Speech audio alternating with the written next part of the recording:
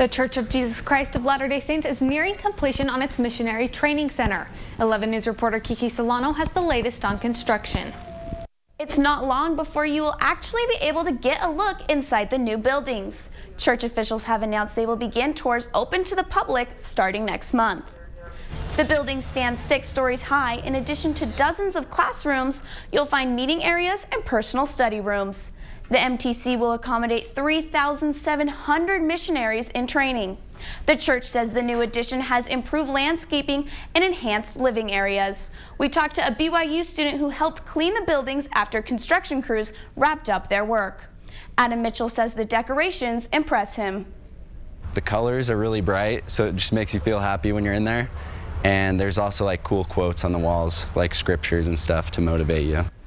LDS Church President Thomas S. Monson announced plans to expand the Missionary Training Center back in 2014. This is normally a closed facility, but the upcoming tour is open to anyone. It does require you have a ticket. The cost is free.